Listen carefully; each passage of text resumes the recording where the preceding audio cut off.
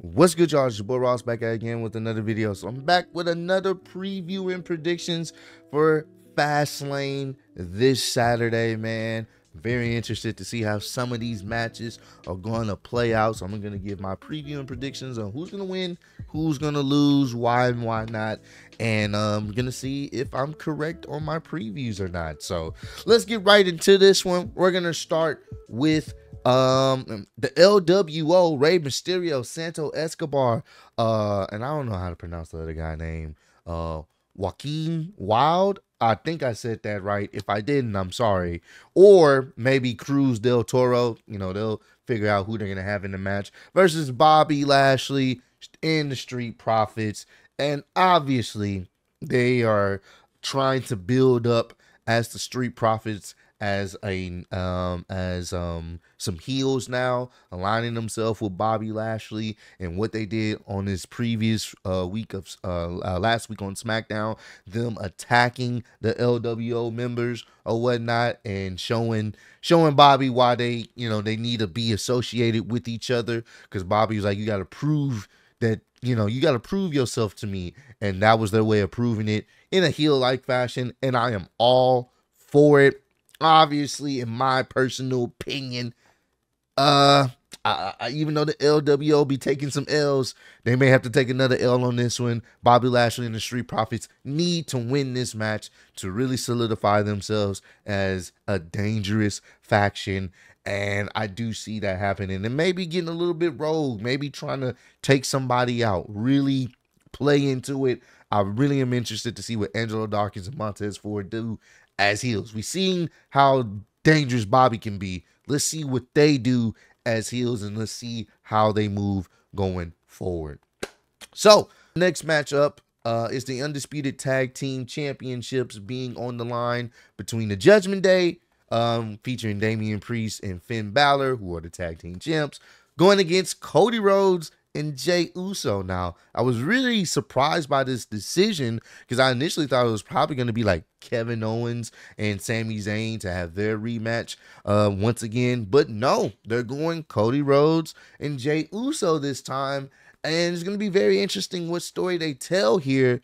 But I don't see the Judgment Day losing. Dominic just regained his NXT North American Championship. I don't see the Judgment Day losing this match. I think the numbers game will be an issue for them. I don't even see Drew McIntyre getting involved. I know Drew had said something that he's not going to get involved with anything involving Jey Uso or even Cody Rhodes. And he could be lying about that, but I don't think he needs to get involved in that situation, at least not right now. At least I think the numbers game is going to be just enough to pretty much make things hard for Cody and Jay. So I do have the Judgment Day retaining, because it just doesn't make sense for them to lose it after only having it for about a month or so. So I think they're gonna retain. Everybody in Judgment Day still gonna have the gold. I was a little skeptical before this, but once Dominic got his NXT North American Championship back, I was like, okay, well, they're not splitting boys up. It's not the downfall of the Judgment Day yet, so most likely they will retain. Next match, WWE Women's Championship, Io Sky versus Asuka versus Charlotte Flair. Do I think this will be a pretty good match? Yes, I do. I'm really only one. I would prefer it just to be Io and Asuka, but Charlotte's gonna be the third wheel here. Me personally, I would still have Io retain. The reason why I have Io retain, because I think the feud with the match that they could be potentially setting up is Io versus Bayley, because there's still that tension there, and there's still that situation of Bayley doing things on behalf of Io, and Io's like, I don't know about that. I didn't really agree to that. What's going on here?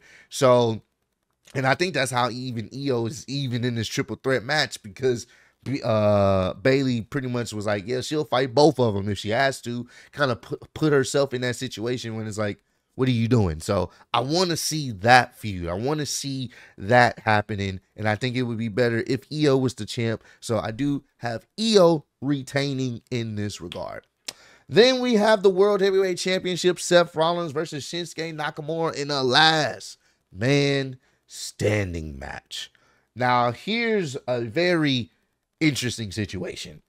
I do feel like this should be a very entertaining match. Shinsuke Nakamura has essentially been playing mind games with Seth Rollins, and on this previous Monday Night Raw, he got the best of Seth Rollins.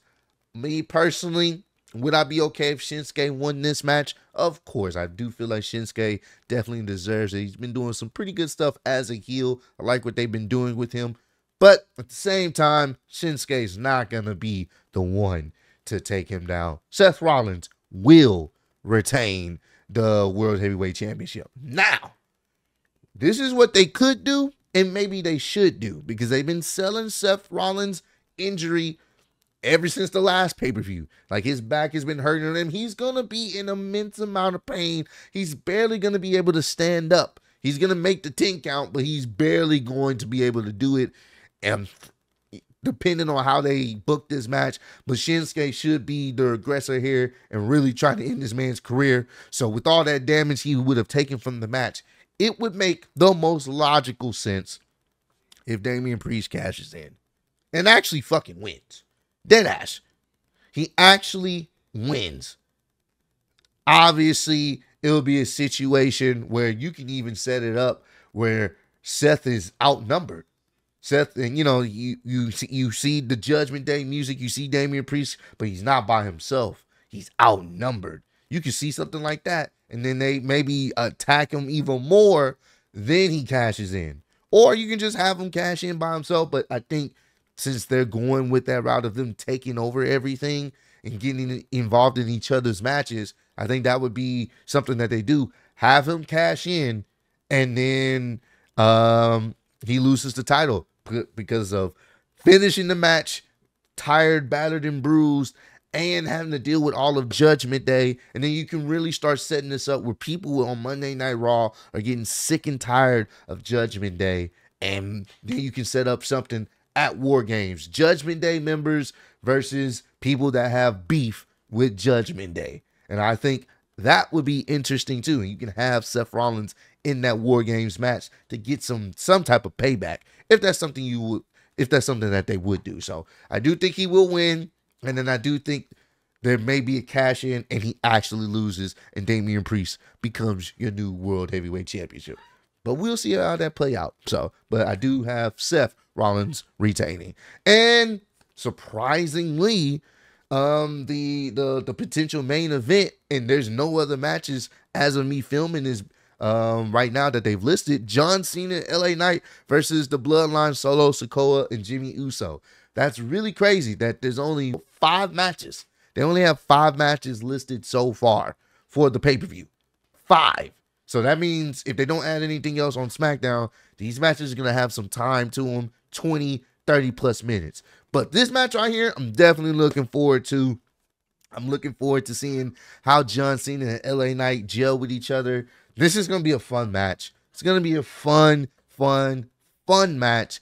I'm going with John Cena and LA Knight to win because right now LA Knight has a lot of momentum. And I don't think Solo is going to be the one to get pinned. I think Jimmy Uso is going to be the one to get pinned here. The guy that's been running his mouth, talking like a big shot, acting like he's Roman Reigns, acting like the tribal chief is the one that got pinned, not Solo. And it may, obviously, it's going to piss off Solo. It's going to piss off Paul Heyman, and it's definitely going to piss off Roman Reigns. So John Cena, LA Knight beat Solo Sikoa and Jimmy Uso, with Solo getting pinned by LA Knight. I hope LA Knight is the one to pin him, because then you can really start setting up some things there. See how things going on, because now LA Knight is really starting to get under the bloodlines, under their skin, and maybe even Roman starting to, get annoyed by him, because Solo's annoyed by him already, but Roman may be like, okay, all right, LA Knight, I'm not liking this. You need to calm down. So that's my preview and predictions. And like I said, there's literally only 5 matches as of me filming this video right now listed. It's a very short card, but I do feel like they're gonna fill it out. These matches are gonna have some decent amount of time to them, and I'm looking forward to them. For the most part, most of these matches seem very entertaining on paper, and hopefully it delivers. So comment down below. Let me know who you guys think will win, who you guys think will lose. Do you feel like there will be a cash in at this pay-per-view at Fastlane? Y'all let me know down below y'all previews or y'all predictions as well, and where y'all think the storylines are gonna go. But I appreciate all the love and support. Road to 150K, and I'm seeing you on the Speedy YouTube Wrestling Champion of the World. Appreciate y'all hearing me. See y'all next one. Peace.